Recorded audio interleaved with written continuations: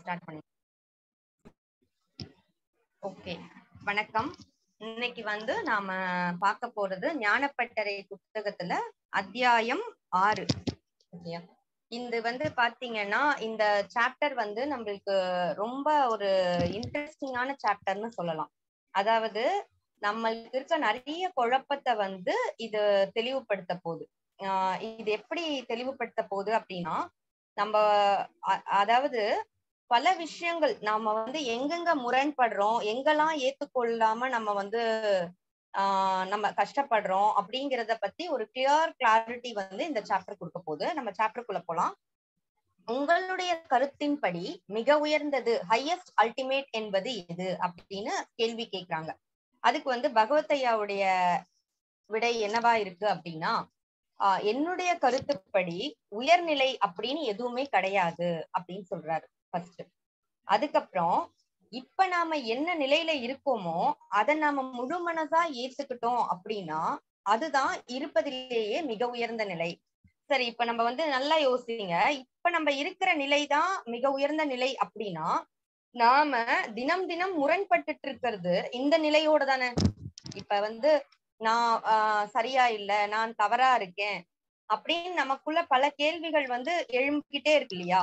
இப்ப இல்லைன்னா ஒண்ணு நமக்குள்ள நம்ம முரண்படுறோம், நான் சரியா இல்ல, நான் சரியாகணும் அப்படின்னு ஒரு நிலைய வச்சுட்டு நம்ம நமக்குள்ள நம்ம முரண்படுறோம். இன்னொன்னு பார்த்தோம்னா சுத்தி இருக்கிற சூழலோட முரண்படுறோம். அதாவது நம்மளுடைய உறவுகள், நண்பர்கள், அது மட்டும் இல்லாம சொசைட்டி, அது மாதிரி இவங்கெல்லாம் சரியா இல்ல, தவறா இருக்காங்க அப்படின்னு சொல்லி ஒரு போராட்டமே உருவாக்கி இருக்கும். இந்த போராட்டத்துலதான் நம்ம என்ன பண்ணிடுறோம் அப்படின்னா மிக அற்புதமான இந்த வாழ்க்கைய நம்ம தொலைச்சிடுறோம், வாழவே ஆரம்பிக்கல. அதனாலதான் நம்மளுக்கு என்ன ஆயிடுது அப்படின்னா இந்த முரண்பாடு ரொம்ப பெரிய லெவல்ல நம்மள போட்டு தாக்கிக்கிட்டே இருக்கு. ஏன்னா இப்ப ஏதாவது ஒரு விஷயம் நமக்கு பொருந்தல இப்ப அப்படின்னா அது கடைசி வரைக்கும் ஒரு உறுத்தலாவே இருக்கும்ல. இப்போ கண்ணுக்கு கண்ணாடி போடுறோம் அப்படின்னா அது இங்க பிக்ஸ் ஆகணும். சரியா பிக்ஸ் ஆகாம இந்த இடத்துல கொஞ்சம் லூஸா இருந்தது அப்படின்னா அதை நம்ம இப்படி அட்ஜஸ்ட் பண்ணிக்கிட்டே எவ்வளவு நாள் ஓட்ட முடியும். அப்படிதான் நம்ம எங்கேயுமே பொருந்தாத இடங்கள்ல எல்லாம் நம்ம பிக்ஸ் ஆகாம எப்படி கஷ்டப்பட்டு இந்த கண்ணாடியை புடிச்சு புடிச்சு ஓட்டிட்டு இருக்கோமோ அந்த மாதிரிதான் ஃபுல் லைஃபையுமே ஓட்டுறோம். இது நம்மளுக்கு ஒரு 10 வருஷம் 20 வருஷம் இல்ல, இது ஒரு தொடர் ஜேர்னியா போயிட்டு இந்த பொருந்தாத கண்ணாடி இந்த லூஸா ஒரு சைடு லூஸா இருக்கு அப்படின்னு வச்சுக்கோங்களேன். நீங்க ஒரு இமேஜின் பண்ணி பாருங்க. ஒரு சைடு ஒரு லூஸான ஒரு கண்ணாடியை போட்டிருக்கீங்க, அது பொருந்தவே இல்லை. ஃபர்ஸ்ட் ஸ்டார்டிங்ல இப்படி பண்றதுக்கு உங்களுக்கு கஷ்டமா இருக்கும். அப்புறம் அதுவே ஹேபிட் ஆகி அதுவே புடிச்சிட்டே போயிடும். சோ இத நம்ம தொடர்ந்து இந்த போராட்டத்தை நம்ம இருக்கோம், அந்த பொருந்தாத விஷயங்களோட முரண்பட்டு அதுக்கு எப்படி அப்படின்னா இப்ப நம்ம புரிச்சுக்க வேண்டியது நம்ம என்ன நிலையில இருக்கோமோ அதுதான் மிக உயர்ந்த நிலை அப்படின்னு நம்ம ஒருத்தரும் ஒரு செகண்ட் இமேஜின் பண்ணி பாருங்க. அப்படியே உங்களுக்கு உங்க நிலையை அப்படியே நீங்க ஏத்துக்கிட்டீங்க அப்படின்னா புத்தர் நிலை அப்படின்னு ஒரு சிறப்பான நிலை இருக்கிறதா நம்ம இமேஜின் பண்ணிருக்கோம்ல.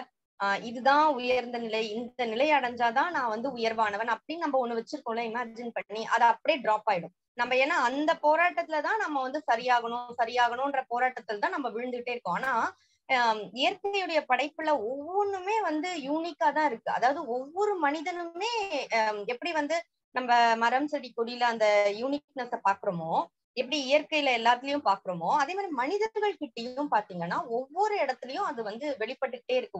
ஒரு மனிதனும் தனித்துவமானவன். அதாவது இந்த இதே மாதிரி ஒத்து போறோம், இந்த கேரக்டரோட இந்த கேரக்டர் ஒத்து போகுது அப்படிலாம் சொல்லிக்கலாம். ஆனா ஒவ்வொருத்தரும் தனித்துவமானவர்கள். ஓகேயா, அது புரிஞ்சுக்கிட்டோம் அப்படின்னா நம்மளுடைய நிலையை நம்ம ஏத்துக்கிட்டோம் அப்படின்னா நம்மள மாதிரி இதுவரைக்கும் ஒரு படைப்பு இல்ல, இனிமேலும் ஒரு படைப்பு வரப்போறது இல்ல. அப்படின்னும் போது நம்ம எவ்வளவு தனித்துவமா நம்மள இயற்கை படைச்சிருக்கு அப்படின்னு நம்ம புரிஞ்சுக்கிட்டோம்னா நம்ம என்னவா இருக்கோமோ அதுல ரிலாக்ஸ் ஆயிடுவோம். அந்த ரிலாக்ஸ் ஆன தருணம் பாத்தீங்கன்னா நமக்கு மன விடுதலை மலர்ந்துரும். ஏன்னா மன போராட்டமே அங்கதான் இருக்கு, மொத்த மன போராட்டமும் அந்த இடத்துலதான் போய் பிக்ஸ் ஆயிருக்கு. அப்ப உடனே நம்மள புறக்கணிச்சுட்டு போயிட்டு நம்ம வேற ஒண்ணுத்துல ஆர்வம் காட்டிட்டே இருக்கோம் இல்லையா. அப்ப இப்படி இருந்தா திட்டமிடுதலே கூடாது என்கிறீர்களா, அடைய வேண்டிய முடிவிடமே கூடாது என்கிறீர்களா அப்படின்னு கேள்வி வருது இல்லையா. அந்த கேள்வி அவரும் கேட்கிறாரு.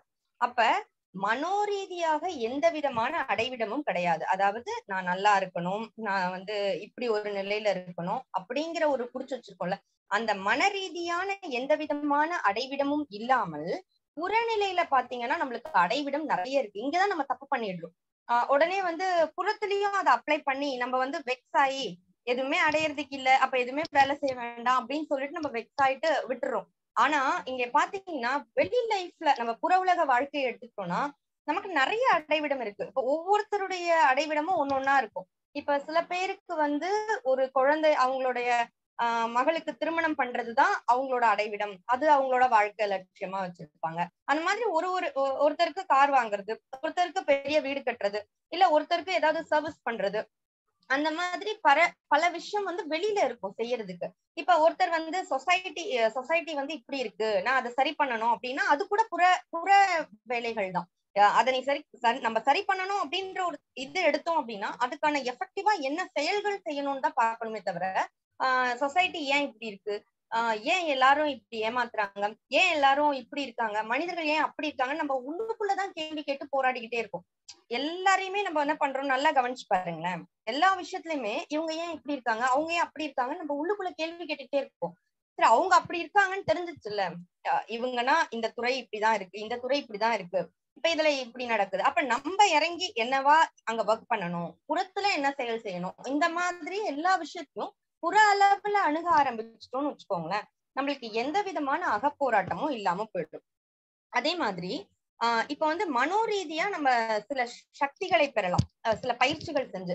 இப்ப அதுக்கு உதாரணமா பாத்தீங்கன்னா, இப்ப வந்து 7வது மாடிக்கு போயிட்டு வீட்டோட 7வது மாடியில போயிட்டு நம்ம ஏறுறோம். ஏன்னா நம்ம வந்து எதுக்காக ஏறுறோம் அப்படின்னா சும்மா போய் மாடியில நின்னு வெட்ட வெளிய பாக்குறோம்ன்றது வேற. நம்ம வந்து ஆகாயத்தை பார்க்கணும், அதாவது ஐ மீன் வானம பார்க்கணும் அப்படிங்கிற மாதிரி ஒரு டார்கெட்டை பிக்ஸ் பண்ணி நம்ம போய் 7வது மாடிக்கு போறோம்னா அது கேட்கும் போதே ஒரு அபத்தமா இருக்குல்ல. அது கீழே இருந்து பார்த்தாலும் தெரியும் இல்லையா. இப்ப வந்து பாத்தீங்கன்னா கீழே நம்ம வீட்டு வாசல்ல நின்னு பார்த்தாலும் ஆகாயம் தெரியும்.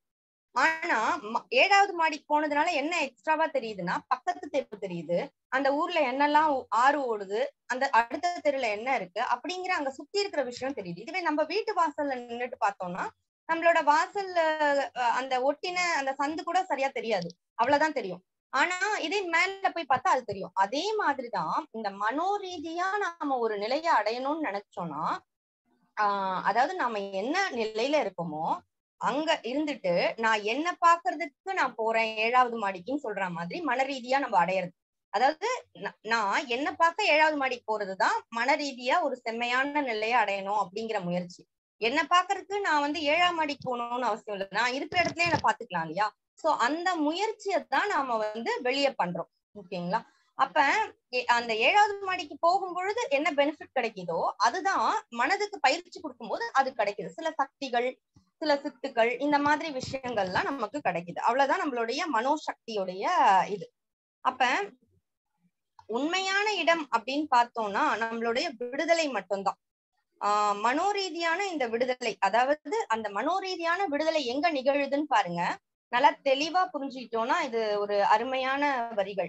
மனோரீதியான விடுதலை எங்க நிகழுதுன்னா முழுமையா நீங்கள் உங்களை ஏற்றுக்கொள்ளும் பொழுது. இப்ப நம்மளை நோக்கி வந்து 1000 விமர்சனங்கள் வந்திருக்கலாம், நம்ம வாழ்ந்த வாழ்க்கையில நம்மளுடைய சமூகத்துல இருந்து நம்ம பழகுற உறவுகள்ல இருந்து எல்லார்கிட்ட இருந்தும் நம்மளை நோக்கி பலவிதமான விமர்சனங்கள் வந்திருக்கலாம். அந்த விமர்சனங்களை வச்சு நாம அதுதான் அப்படி நாம வந்து தவறா இருக்கோம் அப்படின்னு சொல்லி நம்ம முடிவு பண்ணிடுறோம். ஃபர்ஸ்ட் வந்து அது அது வந்து அவங்களுடைய பார்வை. ஆனா நாம என்ன பண்ணிருக்கோம்னா பல நேரங்கள்ல நம்மளுடைய இயல்பை வெளிப்படுத்தி இருக்கோம். இப்ப பலவிதமான மனிதர்கள் இருக்காங்க. இப்ப வந்து ஒருத்தருக்கு என்ன தோணும் அப்படின்னா தான் இருக்கிற வீட்டை வந்து ரொம்ப கிளீனா வச்சுக்கணும் அப்படிங்கறது அடிக்கடி செஞ்சுட்டே இருப்பாரு. அவர் கிளீனா வச்சுக்கிறதுல ரொம்ப இன்ட்ரெஸ்ட் காட்டுவாரு, அந்த இயல்பு அவர் வெளிப்படுத்துறாரு. அதே மாதிரி ஒருத்தர் பாத்தீங்கன்னா எல்லாருக்கும் உதவி செஞ்சுட்டே இருக்கணும் அப்படிங்கிற ஒரு இயல்பு அவருக்கு வெளிப்படும், அதை தொடர்ந்து அவர் வெளிப்படுத்திட்டே இருப்பாரு. இன்னொருத்தர் பாத்தீங்கன்னா நான் வந்து இதை சாதிக்கணும் அதை சாதிக்கணும் அப்படிங்கிற மாதிரியான ஒரு விஷயங்கள்ல வெளிப்படுத்திட்டு இருப்பாரு. அப்ப ஒவ்வொரு மனிதரும் ஒரு அவங்க இயல்பை வெளிப்படுத்திட்டு இருக்கோம். அப்படி வெளிப்படுத்திட்டு இருக்கும் பொழுது அந்த அந்த ஒத்த இயல்புல இருக்கிறவங்களுக்கு அது வித்தியாசமா தெரியாது. அவங்க கொஞ்சம் வேற மாதிரி என்ன சொல்றது, ரொம்ப அந்த கிளீனுக்கெல்லாம் இம்பார்ட்டன்ஸ் கொடுக்காம அவங்க ஜாலியா அந்த போற போக்குல போயிட்டு இருக்காங்கன்னு வச்சுக்கோங்களேன். அந்த மாதிரி இயல்பு இருக்கவங்களுக்கு வந்து இந்த கிளீன் பண்ணிட்டு இருக்கவங்க இயல்பு இருக்கிறவங்க கூட முரண்படும். அப்ப 2 பேருக்கும் வந்து அந்த ஆர்குமெண்ட்ல வந்து நீ தவறா இருக்க, நீ தவறா இருக்கன்னு மாத்தி மாத்தி சொல்லிப்பாங்க. அப்படி சொல்லும் போதெல்லாம் என்ன ஆயிடுது அப்படின்னா, தனக்குள்ள தான் வந்து முரண்பட ஆரம்பிச்சிடுறோம். ஏன்னா வந்து நம்மளுக்கு இப்படி தொடர்ந்து ஒரு 4-5 பேர்கிட்ட இந்த மாதிரி ஸ்டேட்மெண்ட் வரும்பொழுது நான் சரியா இல்ல அப்படின்னு நமக்குள்ள நம்ம திரும்ப திரும்ப சொல்லிக்கிறோம். சோ நம்மளையே நம்மளுடைய எண்ணங்களால தாக்கிக்கிறது தான் பல நேரங்கள்ல நடக்குது. அப்ப இந்த கணத்தில் உங்களை நீங்களே முழுமனதாக ஏற்றுக்கொள்வதுதான் இந்த மனோரீதியான விடுதலை. அப்ப ரொம்ப அழகா சிம்பிளா சொல்லியாச்சு. சோ ஏற்றுக்கொள்ளும் போது உங்களுக்கு அடுத்ததாக எடுத்து வைக்க வேண்டிய எந்த அடியும் இல்லை. இப்ப தொடர்ந்து ஒரு மனிதர் கோபத்தை வெளிப்படுத்துறாரு அப்படின்னா, கோபம் அந்த அக்ரெசிவ்னஸ் அவருடைய இயல்பா இருக்கு. அது கூட என்ன பண்றேன்னா, அது அடுத்த நபருக்கு துன்பத்தை ஏற்படுத்தாத வகையில மட்டும் அவர் பாத்துக்கணும். அந்த கோபம் வெளிப்படுறது அவருடைய இயல்புல இருக்கு. அப்ப நம்ம வந்து பாத்தீங்கன்னா, நம்ம இருக்கிற நிலைய ஃபர்ஸ்ட் நாம அக்செப்ட் பண்ணிக்கணும். நமக்குள்ள நம்ம ரிலாக்ஸ் ஆகணும். நம்ம தெளிவாயிட்டோம் அப்படின்னா, எதிர்ல இருக்கிற ஒரு நபர் வந்து எந்த விதமான விமர்சனங்களை நம்மள நோக்கி கொடுத்தாலும் நமக்கு அது பாதிப்பை உண்டு பண்ணாது. ஆனா அந்த பாதிப்பு உண்டு பண்ணாது அப்படிங்கிற அதே இடத்துல நாம ஏதாவது தப்பா இருக்கோம் அப்படின்னா, அது நம்மளுடைய செயல்கள் பிறருக்கு துன்பத்தை தொடர்ந்து தருது அப்படின்னா, அதை மட்டும் நம்ம சரி பண்ற புற வேலையை மட்டும்தான் பண்ணணும். அகநிலையில வந்து அந்த கோப உணர்வு அதெல்லாம் வந்து நம்ம தடுக்க முடியாதது. ஏன்னா அது நம்மளுடைய இப்ப இரண்டு நபர் இருக்காங்க, ஒரு செயல் அவங்க கண்ணு முன்னாடி நடக்குது. அப்ப இந்த அக்ரெசிவ் நேச்சர் இருக்கவருக்கு கோப உணர்வு எழதான் செய்யும். அந்த செயல் வந்து கோபத்தை உண்டு பண்ணுதுன்னா அவருக்கு எழும். இன்னொருத்தர் கொஞ்சம் சாந்த ஸ்வரூபியா இருக்காரு அப்படின்னா அவர் வந்து கொஞ்சம் அமைதியா அதை பார்த்துட்டு இருந்துப்பாரு. இந்த பொதுவா வந்து கண்ணு முன்னாடி ஒரு அநியாயம் நடக்குதுன்னா சில பேரால பொறுத்துக்க முடியாது. அப்ப அவங்க உள்ளுக்குள்ள வந்து அந்த இது வரும். இன்னொருத்தர் வந்து அதை சாதாரணமா கடந்து போவாரு. அப்ப இது அவருடைய நேச்சர், இது அவருடைய நேச்சர். அப்ப நம்ம உள்ள என்னவா இருக்குமோ அதை ஃபர்ஸ்ட் நாம ஏத்துக்கணும் அப்படிங்கிறதுதான். அப்புறம் எதையாவது அடைய வேண்டும் அப்படின்னு நினைச்சு இன்னும் நம்ம வந்து நம்ம சரியாகணும் அப்படின்னு இன்னும் நீங்க நினைச்சிட்டு இருந்தீங்கன்னா, இன்னும் நம்ம ஒரு டார்கெட் வச்சுட்டோம் அப்படின்னா, அப்ப என்ன ஆகும் அப்படின்னா மறுபடியும் வந்து அந்த போராட்டம் அப்படின்றது ஆரம்பிச்சிடும். சோ இப்ப நம்ம பண்ண வேண்டியதெல்லாம் நம்மளுடைய என்ன பண்ணிடுறோம் அப்படின்னா, ஒரு யோகம் அதாவது ஏதாவது இருப்பதாக கொண்டால் அது யோகங்களோடு தொடர்புள்ளவற்றில் உண்டு. அங்குதான் நாம் அனுபவங்களையும் சக்தியையும் சில விதமான நிலைகளையும் அடைகிறோம். அவற்றை நாம் இந்த விடுதலையோடு ஒப்பிட முடியாது. அப்ப நம்ம தெளிவா புரிஞ்சுக்க வேண்டியது, இங்க விடுதலை வேறு, பயிற்சி முயற்சிகள் செய்து நாம மனதை வடிவமைக்கிறது வேறு.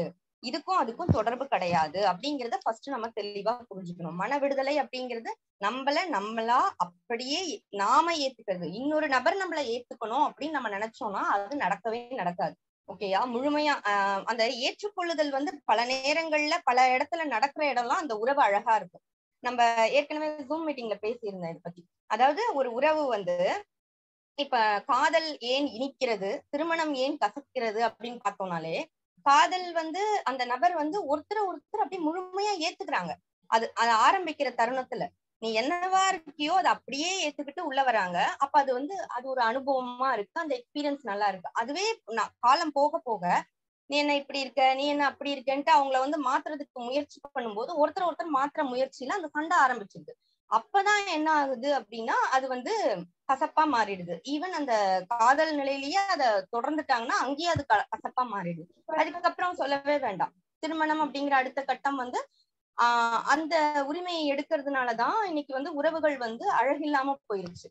சோ இப்ப வந்து பாத்தீங்கன்னா நம்ம இருக்கிற நிலைய ஃபர்ஸ்ட் நாம ஏத்துக்கணும். எங்கெல்லாம் ஏற்றுக்கொள்ளுதல் இருக்கோ அங்கெல்லாம் உறவும் நல்லா இருக்கு அப்படிங்கறத நம்ம புரிஞ்சுக்கலாம். அதே மாதிரி நம்மை மற்றவர்களிடமிருந்து வேறுபடுத்தி காட்டலாம். அதாவது இப்ப ஒரு எக்ஸாம்பிளுக்கு வந்து பாத்தீங்கன்னா இப்ப நம்ம வந்து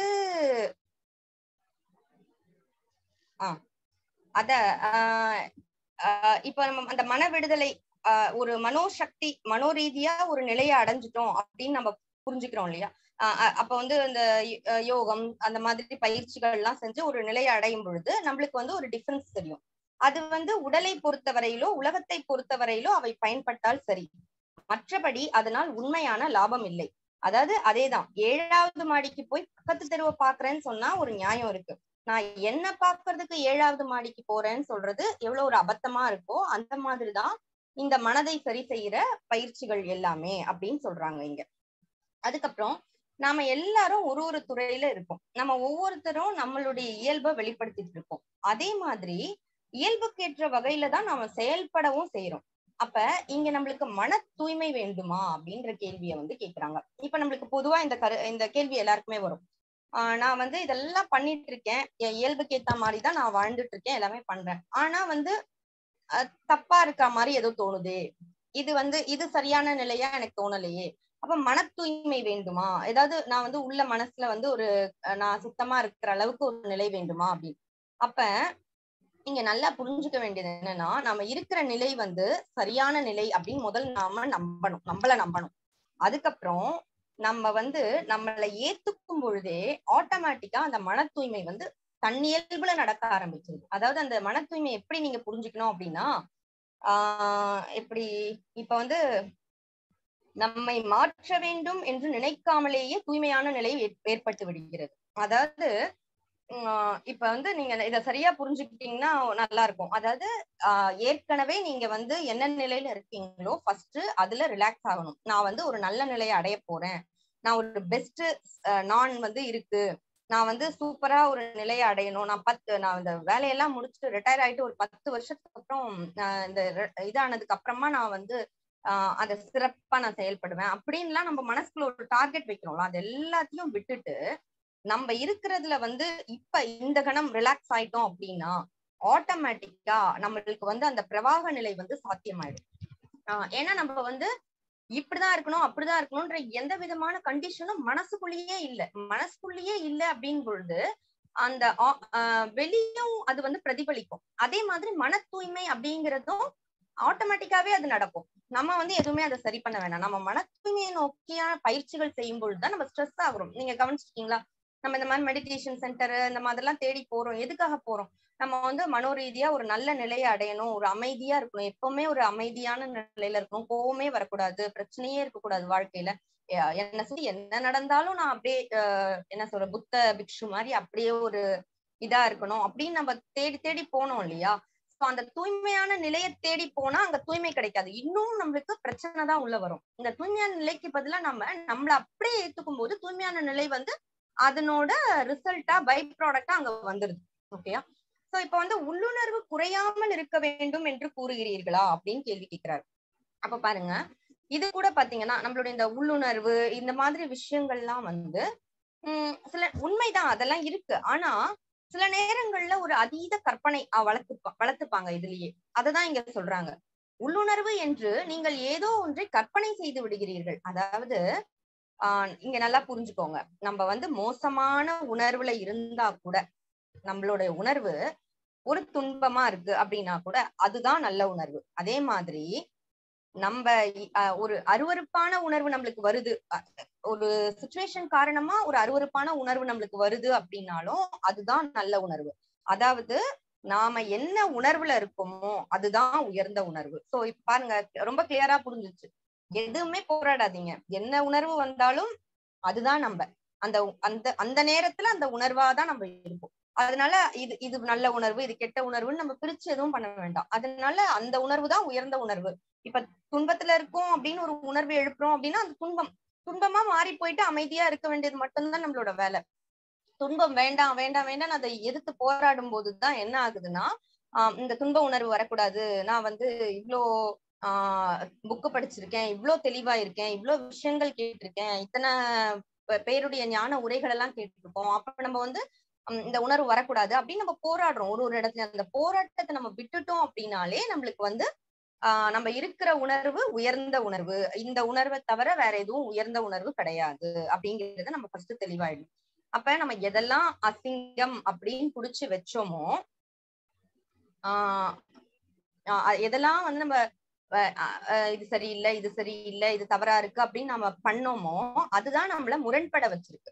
சோ அந்த முரண்பாட்டை நாம தவிர்க்கணும். அப்ப இருக்கிற நிலைய இருக்கிற உணர்வை நாம அப்படியே முழுமையா ஏத்துக்கும் ஏன்னா உண்மை எப்பவுமே ரியாலிட்டியை ஏத்துக்கிறதுல நம்மளுக்கு நிறைய பிரச்சனை இருக்கு பாருங்க. என்னன்னா ஒரு விஷயம் இயற்கையா இப்படிதான் இருக்கு, நம்மளுக்கு இயற்கையிலேயே அப்படிதான் படைக்கப்பட்டிருக்கு. ஆனா அந்த ரியாலிட்டியை நம்ம எங்கெங்கெல்லாம் எதிர்த்து போராடுறோமோ அங்கெல்லாம் துன்பம் வருது பாருங்க. ரியாலிட்டியை எதிர்த்து போராடாத உயிர்கள் எல்லாமே இன்பமா இருக்கு. அப்ப நம்ம அந்த எதுவுமே இப்ப மனம் அப்படின்னா இது பலவிதமான எண்ணங்களை எழுப்போம், அது பலவிதமான உணர்வு நிலையில இருக்கும். அப்படிங்கிற அந்த தன்மையில தான் அந்த மனதினுடைய இயற்கையான அமைப்பு இருக்கு. அதை எதிர்த்து நம்ம போராடணும் அப்படின்னா நம்மளுக்கு ஃபெயிலியர் மட்டும்தான் கிடைக்கும். அப்ப அந்த ரியாலிட்டியை எப்பவுமே எதிர்க்க கூடாது. இயற்கை என்னவா நம்மள படைச்சிருக்கோ, எப்படி நம்மள அனுப்பியிருக்கோ, எந்த விதமான எண்ணம் உணர்வுகளோடு கொடுத்திருக்கோ அதெல்லாம் தான் ரியாலிட்டி, அந்த நேர ரியாலிட்டி. இப்ப துன்பமான ஒரு நிகழ்வு நடந்திருக்குன்னா துன்பமான உணர்வு தான் நம்மளுடைய ரியாலிட்டி. சோ அதுதான் இருக்கிறதுலயே மிக உயர்ந்த உணர்வு. ஓகேங்களா?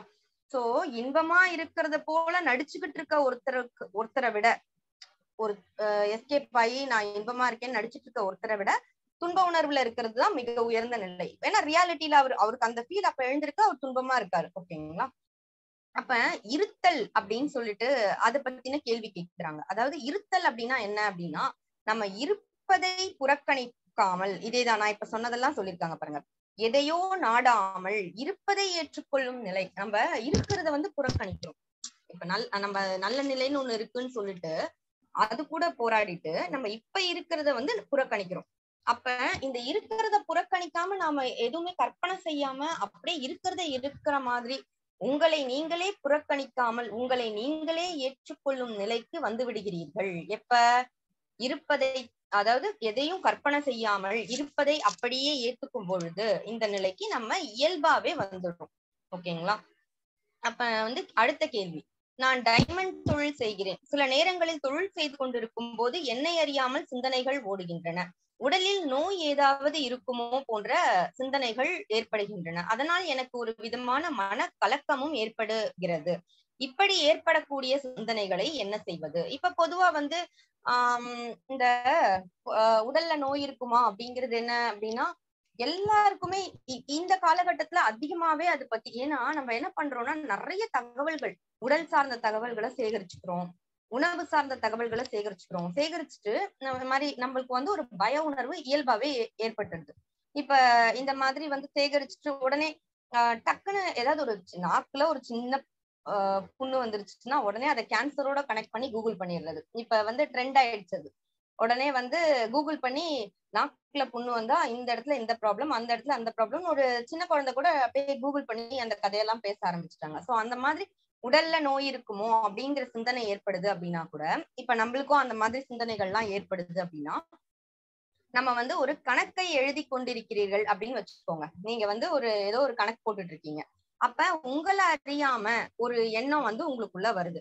அப்ப ஆட்டோமேட்டிக்கா அந்த கணக்கு போடுறதுல இருந்து உங்களோட எண்ணம் டைவர்ட் ஆகி அந்த சிந்தனைய சிந்திக்க ஆரம்பிச்சிடுறீங்க. அப்புறமா நீங்க சுய உணர்வுக்கு வரீங்க. கொஞ்ச நேரத்துக்கு அப்புறம் என்ன பண்ணுவீங்க? உடனே வந்த உடனே ஆமா நம்ம இப்ப கணக்கு தானே போட்டுட்டு இருக்கோம், நம்ம ஒழுங்கா கணக்கு போடணும், ஏன் நம்ம அதை யோசிச்சோம் அப்படின்ட்டு அப்படி நம்ம அலர்ட் ஆகி இங்க மறுபடியும் கணக்கு போட வருவோம்.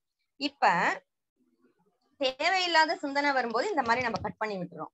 இதே அந்த டைம்ல நம்ம நாளைக்கு ஒரு வெளியூர் பயணம் போனோம் அப்படின்னு வச்சுக்கோங்களேன். உடனே அந்த சிந்தனையை நம்ம கணக்கு போட்டுட்டு இருக்கும் பொழுது நம்மள அறியாம வந்துகிட்டே இருக்கு. அப்ப என்ன பண்றோம் அப்படின்னா நம்ம உடனே திரும்ப ஞாபகம் வருது, ஐயோ கணக்கு தானே போட்டுட்டு இருக்கோம், என்ன இதை சிந்திச்சுட்டு இருக்கோம் அப்படின்னு ஞாபகம் வரும்போது நம்ம என்ன பண்ணோம் அப்படின்னா நம்ம அதை எடுத்து சிந்திக்கதான் செய்யணும். ஏன்னா நாளைக்கு நாம போனோம், அதுக்கான ப்ரிப்பரேஷன் நம்ம மைண்ட்ல ஓடிக்கிட்டு இருக்கு, அது தேவையான சிந்தனை. அப்ப அந்த மாதிரி நம்மளுடைய சிந்தனைகள் உள்ள வரும்பொழுது நம்ம எப்ப அலர்ட் ஆகுறோமோ, இது தேவை அப்படின்னா தொடர்ந்து சிந்திக்கணும், தேவையில்லை அப்படின்னா அதை அப்படியே புறக்கணிச்சுட்டு தட் மீன்ஸ் அப்படியே அது போக்குல அதை விட்டுட்டு அது மாதிரி நான் லாஸ்டா சாட்ல படிக்கிறேன் சார், உங்க கமெண்ட்லாம் யாரோ கமெண்ட் போட்டுட்டு இருக்கீங்க, நான் படிக்கிறேன். அப்புறம் பாத்தீங்கன்னா இப்ப தாமாக ஏற்படும் சிந்தனைகளாக இருந்தாலும் கூட அவற்றில் நாம் அக்கறையும் ஈடுபாடும் காட்டுவோமாயின் அப்போதுதான் அவை நம்மை ஆக்கிரமித்துக் கொள்கின்றன. உங்களது சிந்தனைகள் அதுவாக விட்டு போகட்டும், நீங்களாக அதற்கு உயிர் கொடுக்க வேண்டாம். அதுதான் இப்ப நம்மளுக்கு இது புரிஞ்சிடுச்சு அப்படின்னா இந்த தாட் திங்கிங்லயே நம்மளுக்கு சில குழப்பம் வரும். என்னன்னா இந்த சிந்தனைக்குள்ள போயிட்டு இதை நம்ம இப்படியே வந்துட்டு இருக்கு, இது எப்படி நம்ம திங்கிங் கொண்டு போகாம இருக்கிறது அப்படிங்கிற நிறைய கொஸ்டின் உள்ள வரும். அப்ப நம்ம பண்ண வேண்டியது என்னன்னா, இது எல்லாத்தையும் போட்டு இந்த கான்செப்ட குழப்பாம அப்படியே வர சிந்தனை வந்துட்டே இருக்கட்டும். ஏன்னா நம்மள அறியாம நொடிக்கு நொடி எண்ணங்களை எழுப்புறதுதான் மனதினுடைய வேலை. இப்ப நீங்க ஏற்றுக்கொள்ளுதல் உங்களுக்குள்ள நடந்துருச்சு அப்படின்னாலே உங்க மனதினுடைய தன்மையே வேற மாதிரி மாறிடும். அத நீங்க அதாவது இங்க நான் எப்படி புரிஞ்சிருக்கேன் இந்த ஞானத்தை அப்படின்னா, போராட்டத்தின் அளவு அளவு எவ்வளவுக்கு எவ்வளவு குறையுதோ அவ்வளவுக்கு அவ்வளவு நம்மளுக்கு ஞானத்தின் அளவு உயருது. அந்த ஒரு கிராஃப் மாதிரி போட்டு பாருங்க.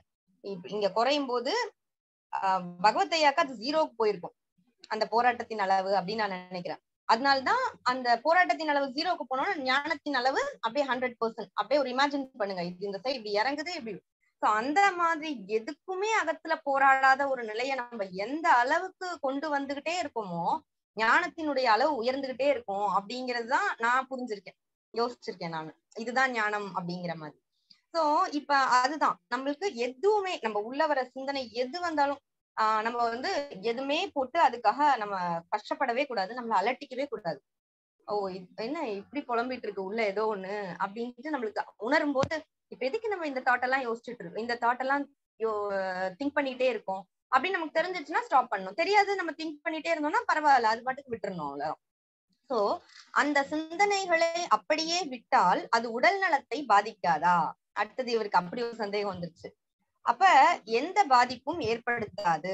என்னன்னா அதை நான் அங்கீகரிச்சு நோய் இருக்கு அப்படின்னு நம்ம சந்தேகப்பட்டுக்கிட்டே இருந்தோம். இப்ப சிந்தனை எனக்கு என்ன பயம் வருது, நான் எனக்கு நோய் இருக்குமோ, நாக்குல ஒரு சின்ன புண்ணு வந்திருக்கு, நான் கேன்சரோட கனெக்ட் பண்ணி அதை பயந்துகிட்டே இருந்தேன்னாதான் அது பாதிப்பை ஏற்படுத்தும். இதே நம்ம அந்த சிந்தனைய இது ஒரு சிந்தனை, தேவையில்லாம நம்ம இது பண்றோம், சோ அதுக்கு அந்த டைம்ல என்ன பண்ணணும் அப்படின்ற லெவல்ல மட்டும் நம்ம யோசிச்சு பண்ணோம்னா நம்மளுக்கு அந்த பாதிப்பை ஏற்படுத்தாது. அப்ப உள்ள வர சிந்தனைகளால நமக்கு பாதிப்பு இல்ல, நம்ம அதை புடிச்சு தொடரும் போதுதான் பாதிப்பு வருது.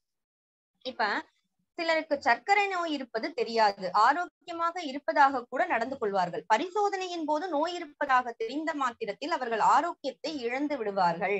ஏன் இப்படி நடக்கிறது? இது பார்த்திருக்கோம் இல்லையா நம்ம. இந்த சுகர் ஒரு சில வருடங்களுக்கு முன்னாடி சுகர்னா என்னன்னே தெரியாது. அந்த சுகர்னு ஒண்ணு இன்ட்ரடியூஸ் ஆச்சு. அப்ப போய் டெஸ்ட் பண்ணிட்டு வந்துட்டு அதுக்கப்புறமா பாத்தீங்கன்னா அந்த டெஸ்ட் பண்ணதுக்கு அப்புறமா தான் நிறைய பேர் சஃபர் ஆனாங்க. இது என்னோட பர்சனல் எக்ஸ்பீரியன்ஸ்லயும் பாத்திருக்கேன். அதாவது எங்க அப்பா எல்லாம் சுகர் ஒண்ணு இருக்கிறதே தெரியாது அந்த காலகட்டத்துல. திடீர்னு அது இன்ட்ரடியூஸ் ஆச்சு. அப்ப ஒரே போய் சுகர் டெஸ்ட் பண்ணிட்டு வந்துட்டு எனக்கு சுகர் இருக்குன்னு அது ஒரு மந்திரம் மாதிரி ஒழிக்க ஆரம்பிச்சிச்சு வீட்டுல. அதனால பாத்தீங்கன்னா உடம்பு அப்படியே உருக ஆரம்பிச்சு. அந்த டெஸ்ட் எடுக்காத வரைக்கும் நார்மலா இருந்த பர்சனு எடுத்த உடனே உருக்க ஆரம்பிச்சிச்சு. என்னன்னா மறுபடியும் அந்த சிந்தனைய உள்ள போட்டு என்ன பண்ணிடுறாங்கன்னா அதையே திங்க் பண்ண ஆரம்பிச்சிடுறாங்க. இது ரொம்ப முக்கியமா. அதாவது நம்மளுடைய இப்ப ஒரு பய உணர்வு வருது அப்படின்னா அதுக்கு முக்கியத்துவம் நம்ம கொடுத்தோம் அப்படின்னாதான் பாதிப்பு வருது. இப்ப எப்படின்னா அந்த முக்கியத்துவம் கொடுக்காது ஒண்ணு கடவுள் மேல நம்பிக்கை வச்சிருவாங்க, இல்லைன்னா மருத்துவர் மேல நம்பிக்கை வச்சிருவாங்க. அந்த மாதிரி வச்சுட்டாங்கன்னா அவங்களுக்கு அந்த பய உணர்வுல இருந்து தப்பிச்சிடுறாங்க. இதே ரொம்ப மோசமான சிந்தனையா இருந்து அதை அங்கீகரிச்சு உயிர் கொடுத்துட்டோம் அப்படின்னாதான் அது பலம் பெற்று நம்மளுடைய ஆரோக்கியத்தை கெடுக்குது. அப்ப நம்மளுடைய சிந்தனை இப்ப பலவிதமான பயங்கள் நமக்கு எழலாம், அது இயல்புதான். ஆனா அந்த இப்ப ஒரு சூழல், இப்ப நம்ம ஒரு இருட்டான ஒரு பகுதியில போறோம், பாம்பு வந்துருமோன்னு ஒரு பயம் இருக்கு அப்படின்னா அது ஒரு நியாயமான பயம். ஏன்னா இருட்டுல பாம்பு இருக்க வாய்ப்பு இருக்கு. அப்ப நம்ம அது லைட் அடிச்சு அலர்ட்டா என்னன்னு பார்த்து போறதுன்றது ஒரு இது. இப்ப சும்மாவே ஒரு எண்ணம் தோணிக்கிட்டே இருக்கு, பய உணர்வு வந்துகிட்டே இருக்கு. அப்ப நம்ம சம்பந்தமே இல்லாம எனக்கு சுகர் இருக்குமோன்னு ஒரு டவுட், இல்ல சுகர் டெஸ்ட் பண்ண உடனே ஐயோ பக்கத்து வீட்டுக்காருக்கு இப்படிதான் ஆச்சு, கால் எடுத்தாங்க, எதிர் வீட்டுக்காருக்கு இப்படி ஆச்சுன்ட்டு கனெக்ட் பண்ணி நம்ம அதை தொடர்ந்து அதை திங்க் பண்ணும் போதுதான் அது பலம் பெறுது. அப்ப இப்ப இன்கேஸ் இந்த இடத்துல நம்ம நல்லா புரிஞ்சுக்க வேண்டியது, அதை திங்க் பண்ணும்போது அது பலம் பெறுது அப்படின்னு சொன்ன உடனே அந்த தாட் வரும்போதெல்லாம் பக்குன்னு ஐயோ நம்மளே திங்க் பண்ணி பெருசாக்கிடுவோமோ அப்படின்னு அப்படியும் நினைக்க வேண்டாம். அந்த தாட் வேற. ஓகே, தாட்ன்றது அந்த பயம் வந்துகிட்டே இருக்கும், அந்த எண்ணம் வந்துகிட்டே இருக்கும். அது திங்கிங்ன்ற அடுத்த நிலைக்கு தான் நம்ம கொண்டு போகாம விட்டுறணும். அது பாட்டுக்கு தாட், என்ன தாட் வந்தாலும் நம்மளுக்கு பிரச்சனை இல்லை. அதனால அந்த தாட் வர்றதுனால நம்ம உடம்பு பாதிக்கவே பாதிக்காது. அந்த தாட்டுக்கு நம்ம பலம் கொடுக்காத வரைக்கும் அது பாதிக்காது. ஓகேயா? அதே மாதிரி அது அழுத்தம் கொடுக்க கூடாது அழுத்தம் கொடுக்க கூடாதுன்னு சொல்றீங்களா அப்படின்னா ஆமாம். அதாவது நம்மளுடைய இயல்புக்கேத்த அனுபவமும் சிந்தனையும் வரும். ஏன்னா இப்ப ஒரு பய உணர்வு அதிகமா இருக்கிற ஒரு நபருக்கு இப்ப சுகர்னு அவருக்கு தெரிஞ்சிருச்சுன்னு வச்சுக்கோங்களேன், அவருக்கு கொஞ்சம் பயம் அதிகமா வரும். இன்னொருத்தர் ஒரு தைரியசாலியான இயல்பு இருக்கவரா இருப்பார், அவருக்கு அந்த பய உணர்வு அதிகமா வராது. அப்ப அவங்களோட இயல்புக்கு ஏத்த மாதிரிதான் அந்த அனுபவம் சிந்தனை எல்லாமே வரும். அப்ப தப்பான சிந்தனையாகவே இருந்தாலும் கூட அறியாமல் செய்த தவறாகவே எடுத்துக்கொள்ள வேண்டும். அறிந்த நிலையில் தான் அதுக்கு நம்ம உயிர் கொடுக்க கூடாது. சரி, நான் தற்போது இருக்கும் நிலைக்கும் ஞானமடைந்த நிலைக்கும் என்ன வித்தியாசம்? ஞானம் அடைந்து விட்டேன் என்றால் அது எனக்கு தெரியுமா? ஓகே, இப்ப வெறும் புரிந்து கொள்வதாக மட்டுமே ஞானத்தை பகவத்தையா குறிப்பிடுகிறார். ஓகேயா? சோ இப்ப அந்த புரிந்து கொண்டத ஒரு விஷயத்த புரிஞ்சுக்கிட்டதுனால ஏற்படுற விளைவுதான் இங்க லிபரேஷன் அப்படின்னு அவர் சொல்றாரு. இப்ப எப்படி ஒரு கார் ஸ்பீடா போயிட்டு இருக்கும் பொழுது ஒரு பிரேக் அழுத்தணும் அப்படின்னா அது ஒரு ரவுண்ட் அடிச்சு இப்படி நிக்கும்ல திரும்பி, அந்த மாதிரி ஒரு காலி இடத்துல போகும்பொழுது ஸ்பீடா போயிட்டு பிரஸ் பண்ணோம்னா அப்படியே யூ டர்ன் போட்டு நிக்கும்ல, அந்த மாதிரிதான் மனோரீதியா நம்ம இப்படி ஒரு மாற்றம்லாம் தேவையில்லை அப்படின்ற, அதாவது எல்லாத்தையும் நம்ம விடும்போது மனோரீதியான மாற்றங்கள் தேவையில்லை அப்படின்ற புரிதல் மூலமா நம்ம விடும் பொழுது இது நடக்குது அப்படின்னு சொல்றாரு. இப்ப நம்ம பொறுப்பை நமக்கு நாமே பொறுப்பை எடுத்துக்கொள்வதன் மூலமே நமது புரிதல் பாதிக்கப்பட்டு விடுகின்றது. அடைவதற்கு எதுவுமே இல்லாத பட்சத்தில் நாம் எந்த பொறுப்பையும் எடுக்க மாட்டோம். நாம் எப்படி இருக்கிறோமோ அதை அப்படியே ஏற்று நான் இப்படி இருக்க மாட்டேன். இங்கதான் நல்லா புரிஞ்சுக்கணும். நாம இப்படி இருக்க மாட்டேன். அதாவது நம்ம ஒரு பிடிவாதம் வச்சுப்போம் இல்லையா? இப்ப நீங்க எவ்வளவுக்கு எவ்வளவு தளர்வாகுறீங்களோ உங்களுக்குள்ள எல்லா பிடிவாதங்களையும் எல்லா கண்டிஷன்களையும் விட்டுறணும். நம்ம இப்ப சொசைட்டி ஒரு விஷயத்த நமக்குள்ள திணிச்சிருக்கு, நம்மளுடைய பெற்றோர்கள் ஒரு விஷயத்த திணிச்சிருக்காங்க, நம்மளுடைய ஸ்கூல் சில விஷயங்களை திணிச்சிருக்கு. இப்ப இது எல்லாமே என்ன அப்படின்னா மொராலிட்டி பேசி இந்த மாதிரி விஷயங்களை நமக்குள்ள தொடர்ந்து திணிச்சிருக்கு. அப்ப இதுல நல்ல விஷயங்களும் இருக்கு. நமக்கு நம்ம இப்ப பள்ளிக்கூடம் அப்படின்னா அது ஸ்கூல் அப்படின்னா அந்த சர்க்கிள் சரியாதான் இருக்குன்னு சொல்ல முடியாதுல்ல. இப்ப என்ன பண்ணிருக்குன்னா அது காம்படிஷனை நமக்குள்ள திணிச்சிருக்கு. நிறைய என்ன கம்பேரிசனை நமக்குள்ள திணிச்சிருக்கு. ஃபர்ஸ்ட் ரேங்க் வாங்குற பையங்களை பசங்களை உயர்த்தி பேசுறது, கம்மி ரேங்க் வாங்குற பசங்களை உயர்த்தி பேசுறது, இந்த மாதிரி நிறைய விஷயங்களை திணிச்சிருக்கு. சோ அதனால நமக்கு ஒரு தாழ்வு மனப்பான்மை, நமக்குள்ள நாம பொருந்தாம நான் தப்பா இருக்கேன் அப்படின்றத நம்ம புடிச்சு வச்சிருக்கோம்ல அகநிலையில. அந்த விஷயத்த நம்ம விட்டுட்டு நான் இப்படி இருக்க மாட்டேன் அப்படின்னு அந்த பிடிவாதம் பிடிக்கும் போதுதான் நாம பொறுப்பை ஏத்துக்கிறோம், முயற்சி எடுக்கிறோம். இப்ப அகப்போராட்டமும் மன அழுத்தமும் அங்கதான் ஏற்படுது. நல்லா ஞாபகம் வச்சுக்கணும். நான் இப்படி இருக்கக்கூடாது, சரியான நிலை வேணும்னு நாம எடுக்கிற இடத்துலதான் நம்மளுக்கு மன அழுத்தமே ஏற்படுது. அப்ப நீங்க ஒரு தகப்பனார் மகனுக்கு எவ்வளவோ வாய்ப்பு கொடுத்தும் மகன் சரியான முறையில நடந்து கொள்ளாததால் தனது மகனை எப்படியும் போ என்று கைவிட்டு விடுகிறார். இப்படித்தான் நீங்கள் கூறுகிறீர்களா? இப்படிதான் மனசை ஹேண்டில் பண்ணுமா அப்படின்னு கேட்கிறாரு அவரு. அதாவது ஒரு பையனுக்கு எவ்வளவோ அட்வைஸ் கொடுத்தா அவன் சொன்ன பேச்சு கேட்கல, அப்ப எப்படியும் போய் தொலை அப்படின்னு அந்த அப்பா விடுற மாதிரி நீங்க மனசை விட சொல்றீங்களான்னு பகவத்தையா ஆமா அப்படிதான் சொல்றேன். ஆனா இது அகநிலைக்கு மட்டும் எடுத்துக்கோங்க. புறநிலைக்கு எப்படியும் போன் மகனை விட்டுற முடியாதுல்ல, நமக்குன்னு பொறுப்புகள் இருக்கு இல்லையா, அது நம்ம பண்ணணும். பட் அகநிலையில அந்த கண்டிஷன் தான், நீ எப்படியும் போ, அந்த அடங்காத மகனாக அந்த மனதை நம்ம எடுத்துக்கிட்டோம் அப்படின்னா இயல்பா நம்மளுக்கு அது தீர்வு கிடைச்சிடும் அப்படின்றது சொல்றாங்க. சோ புரிதல் எனும் ஞான தெளிவு ஒரு முறை நமக்கு ஏற்பட்டால் ஒருபோதும் நம்மை விட்டு போகாது அப்படின்னு சொல்றீங்க. ஆனா இப்போ நமது மன தெளிவு மறைந்து போவதற்கும் வாய்ப்புள்ளது அப்படின்னு சொல்ற மாதிரி இருக்கே அப்படின்னு கேக்குறாரு. அப்ப அடைவதற்கு எதுவும் இல்லை, நல்ல நிலைன்னு ஒண்ணு இல்லை, நாம் இருக்கும் நிலைதான் உயர்ந்த நிலை அப்படின்னு நாம ரிலாக்ஸ் ஆயிட்டு அதை உறுதிப்படுத்திக்கிட்டோம் அப்படின்னா நாம தெளிவாயிடுறோம். இதே அடையறதுக்கு ஏதாவது இருக்கு அப்படின்னா நம்மளுடைய அந்த உறுதி குலைஞ்சு போயிடுது. சோ இந்த ஏற்பட்ட உறுதி இருக்கு இல்லையா, அடையறதுக்கு எதுவும் இல்லை அப்படின்ற அந்த உறுதி இருக்கு இல்லையா, அதை நம்ம டினை பண்ணக்கூடாது, அதை மறுதளிக்க கூடாது. ஓகேயா? சோ நம்மை நாமே மாற்றி அமைக்கும் போராட்டம் இல்லாமல் போய்விடுகிறது. எப்போ அடைவதற்கு எதுவுமே இல்லை, நாம இருக்கும் நிலைதான் உயர்ந்த நிலைன்னு நம்ம ஒரு உறுதி எடுத்துக்கிட்டோம்னா நம்மள மாத்தி அமைக்கிற போராட்டத்தை முதல்ல விட்டுருவோம். நம்மள நம்ம மாத்தி அமைக்கவே தேவையில்லை. இங்க நல்லா புரிஞ்சுக்க வேண்டிய பாயிண்டே இதுதாங்க. நம்மள நம்ம மாத்தி அமைக்க தேவையில்லை. நாம எல்லாருமே மிக சிறப்பா இருப்போம். நம்ம இருக்கிற நிலைதான் உயர்ந்த நிலை. இதை நல்லா ரெஜிஸ்டர் பண்ணி இன்னைக்கு வந்து நம்ம மைண்ட்ல வாங்கிட்டு நம்ம கன்ஃபார்ம் பண்ணிட்டு தூங்க போயிட்டோம்னு வச்சுக்கோங்க. காலையில வந்து அந்த போராட்டம் எல்லாம் இல்லாம நம்ம ஃப்ரெஷ்ஷா எழுந்துப்போம். புது மனிதர்களா ஆயிடும். மன விடுதலை. மனம்தான் இங்க எல்லா மாய விளையாட்டையும் நிகழ்த்திட்டு இருக்கு. மனதின் பிடியில சிக்கி தவிச்சிட்டு இருக்க மொத்த சமூகத்துக்கு நடுவுல நம்ம இந்த மனதினுடைய தன்மையை அழகா புரிஞ்சு வெளியே வந்துட்டோம் அப்படின்னா இதை விட சிறப்பான விஷயம் எதுவுமே கிடையாது. இதே சமூகத்துல இதே மனிதர்களோட தான் வாழ்வோம். ஆனா இந்த மன விடுதலை அடைஞ்சிட்டோம் அப்படின்னா இங்க சுத்தி இருக்கிறது எல்லாமே ஒரு எதுவுமே முரண்படாத இடத்துல எல்லாமே நல்லா தானே இருக்கும். இது வரைக்கும் தப்பா தெரிஞ்சதெல்லாம் சாதாரணமா நல்லாதான் இருக்கும். ஆனா அது நல்லா ஆயிட்டதுனால நம்மளுக்கு நல்லா இல்ல.